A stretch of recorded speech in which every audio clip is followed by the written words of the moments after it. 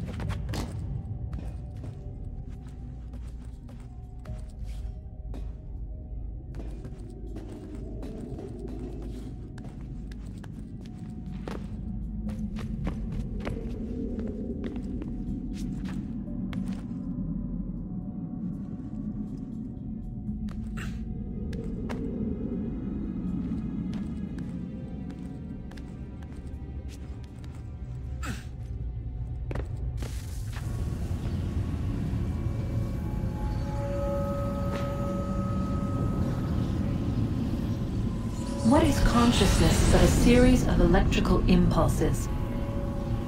And the body a vessel to hold these sparks. But it is weak. In time, it decays and crumbles into dust.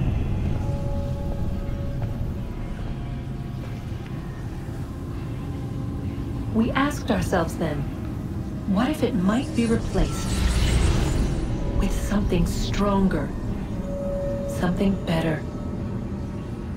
So we forged a new vessel, one that might endure. It proved easy enough to enter.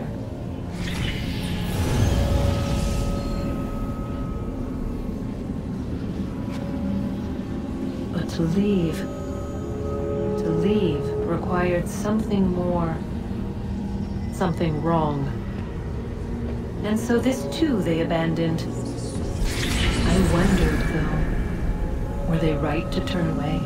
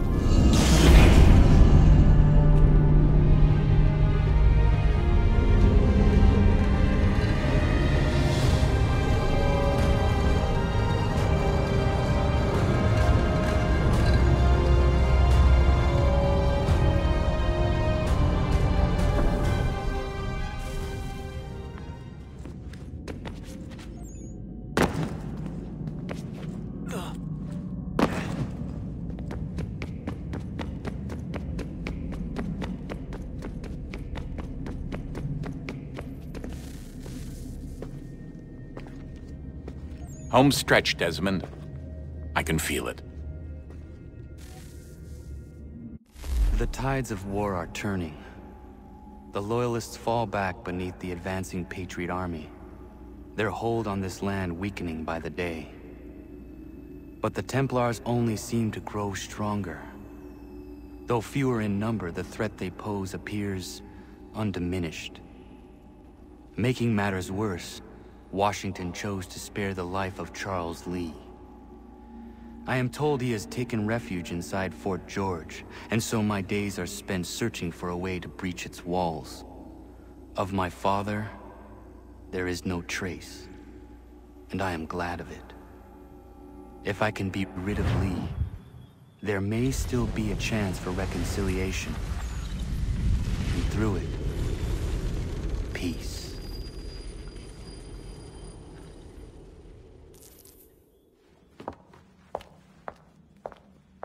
Connor, he's asking for you.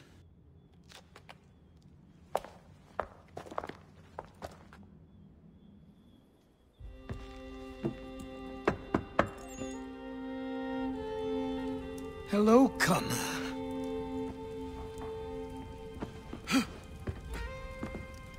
Come now. Your sadness won't sustain me any more than that fool woman's soups and potions. Tell me of your latest exploits. Charles Lee has been exposed, and the Patriots finally rid of him. They march now to secure the remaining cities that this country might finally be free. Then you have won. The land and your people are safe. Yet you seem troubled. Washington spared Lee's life.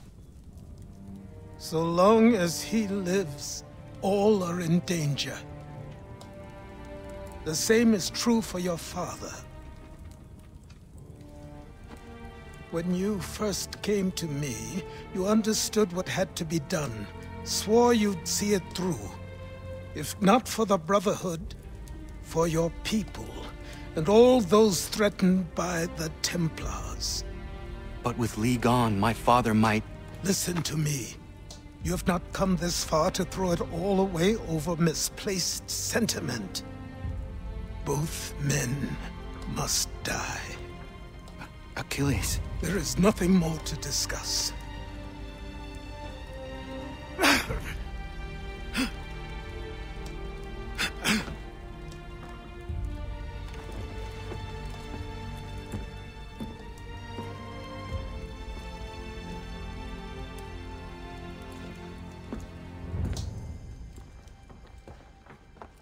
Connor, I came as soon as I could.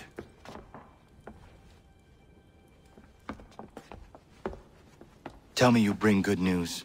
The Comte de Grasse said yes. You need only join his fleet in Chesapeake Bay and they will serve as required. But what exactly is it you intend? It's better that I show you.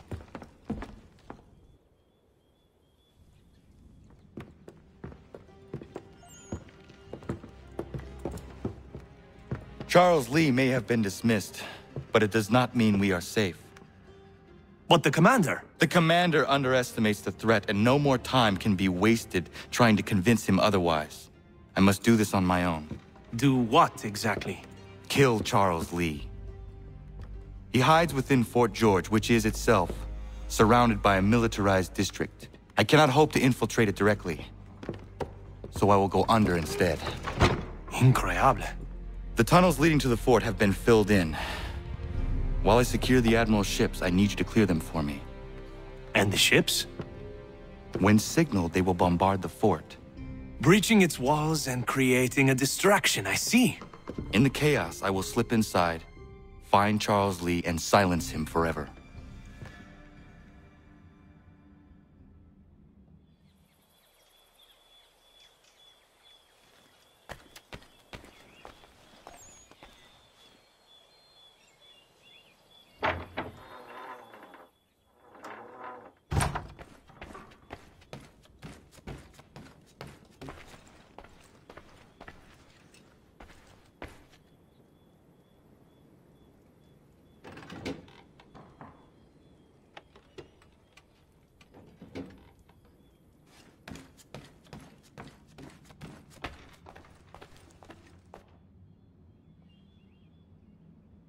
Remembering old times, Achilles?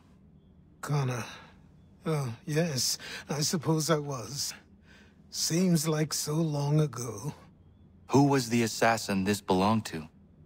Originally, it was John de la Tour's, the first assassin in the colonies. Then it was mine for a time. The things I've done wearing that armor. Some are uplifting to recall, others very painful indeed. One day, I will hand it over to you, Connor. It is your duty to keep it. It serves as a reminder for how long our Brotherhood has really been here. How long we've been protecting the people of this land. But here I am going on again. I know you appreciate what it is.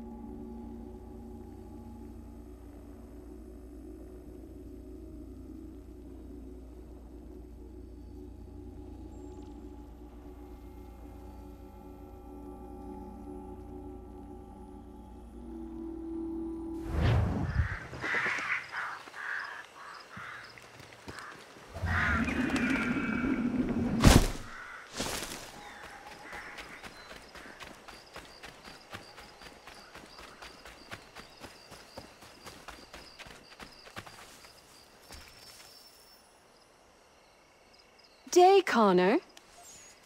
I left some bolts of fine silk in my old home. They are very valuable, but I don't think it wise I return there. Someone might wind up dead. I was hoping you could retrieve them for me if you had time.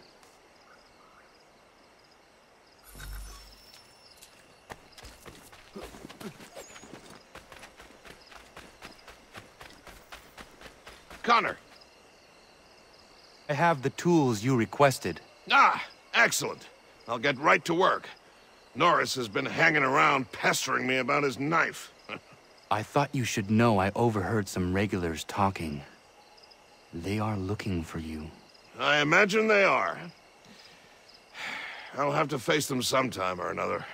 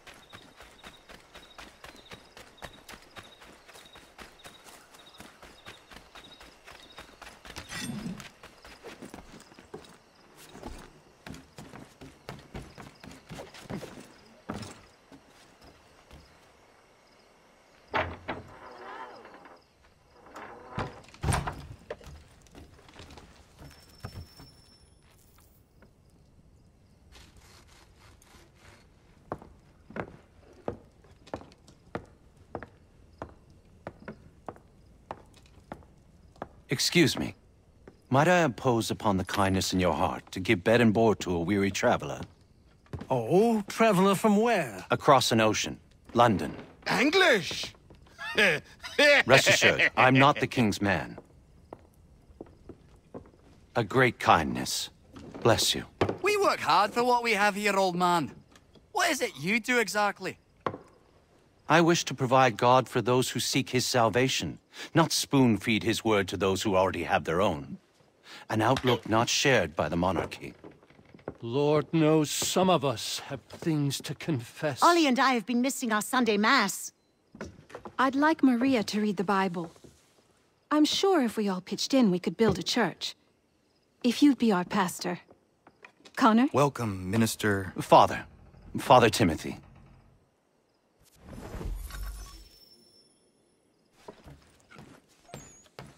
Bless you. This will build a fine place of worship. I am most grateful. I hope...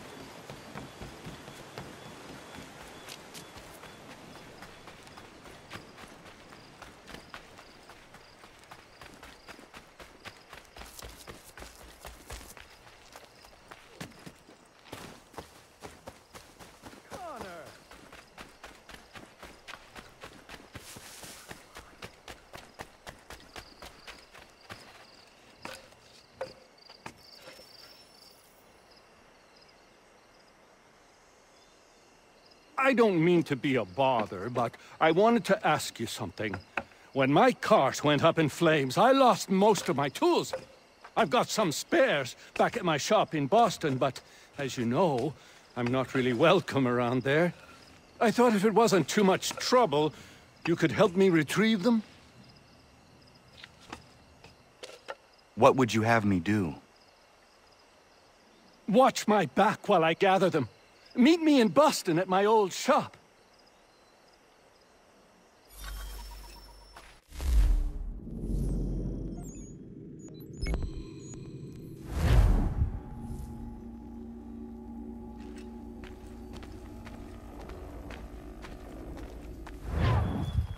Somebody, please help me!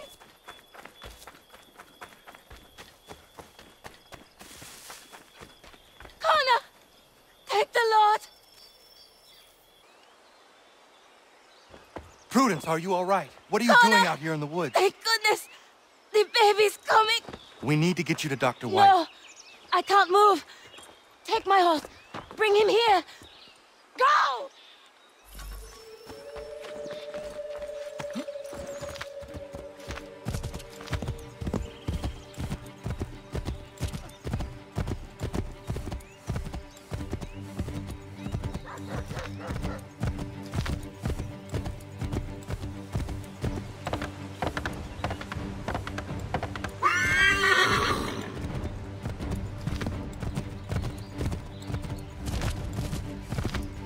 Dr. White, come with me now.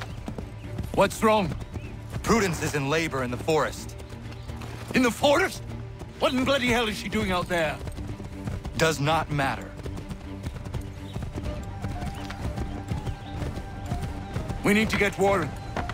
Now? Yes!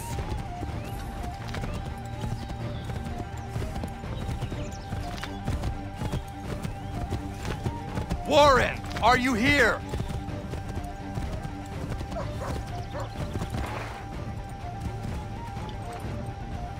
Over here. What's the trouble? Where is she? Tell me how she seemed to you. In great pain. She could not move herself. Was she pale? Was there blood? Not that I saw. Might we have some time? We must hurry!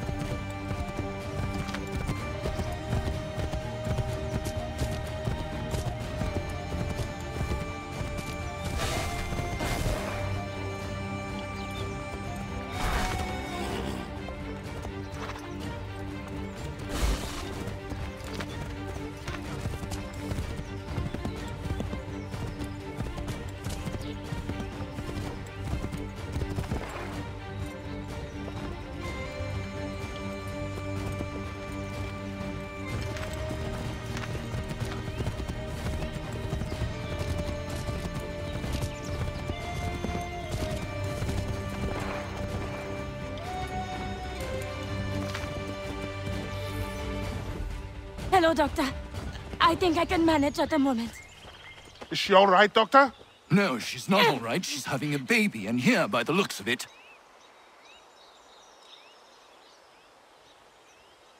He is. Looks to be in fine health as well. Has a good set of lungs on him. No, I don't mean to rush you, but we need to get both you and... Does he have a name yet? Hunter.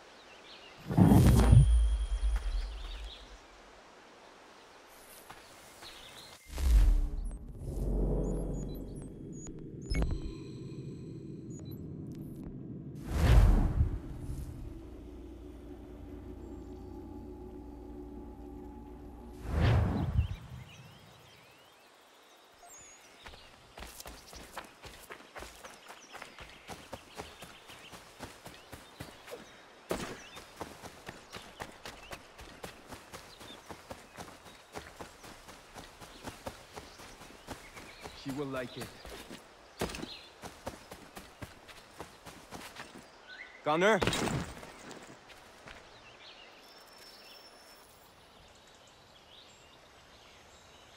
Horace, what are you doing out here? I want to give Miriam her knife. Maybe you come with me? Of course. What is keeping you? I am nervous. I am certain she will love the blade you made for her. What am I doing? Giving a woman a knife as a gift? It's so stupid. This is something she will appreciate and use. Ugh. I made the stupid thing. I might as well give it to her.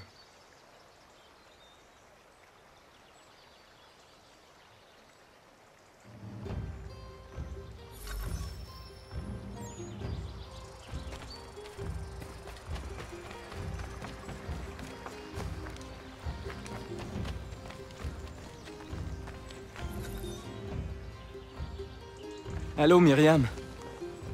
Hello, Norris. Hello, Connor. I'd love to stay and chat, but I promised Ellen a bale of furs this week, and I'm not even close to making good. I need to get out into the bush right away. 2 hunters are better than 1. I can help if you like. Would you? I'd be much obliged. I bring something for you. Maybe it will help? I really must get moving. I will thank you properly when I get back. Until then... meet me at my northernmost hunting blind after you take your first skin.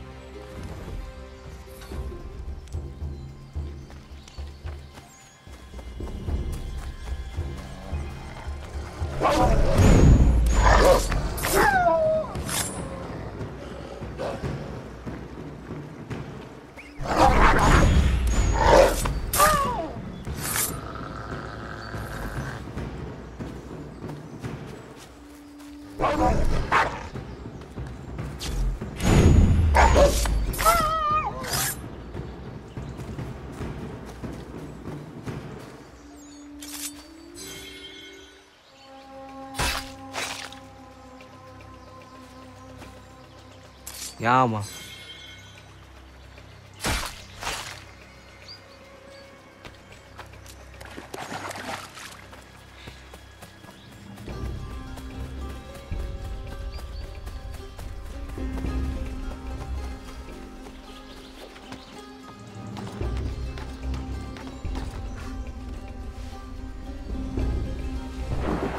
Connor, you out there?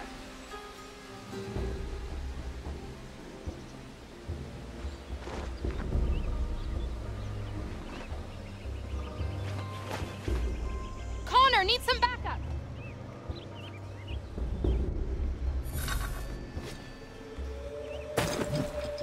Connor, you out there? Could use a little help here. Bloody hell. Not him. The time for forgiveness has passed. Please don't kill me. I'll never come back. I'm sorry. I'm sorry! I will come back again! I swear it! Please, mister.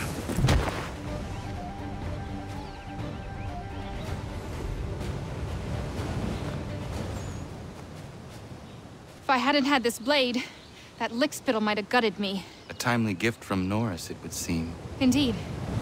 I must make sure to thank him properly.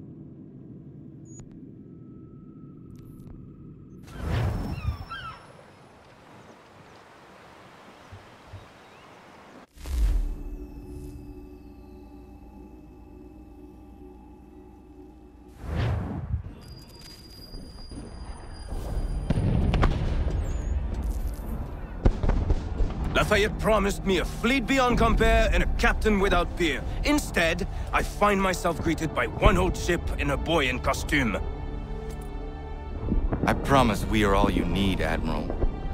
I doubt this very much, but beggars do not choose. And the ships I require? They are yours, provided we survive this. What would you have me do? Hold the bay while I engage the main fleet. Should any British ships dare approach, destroy them. They must be kept from Yorktown.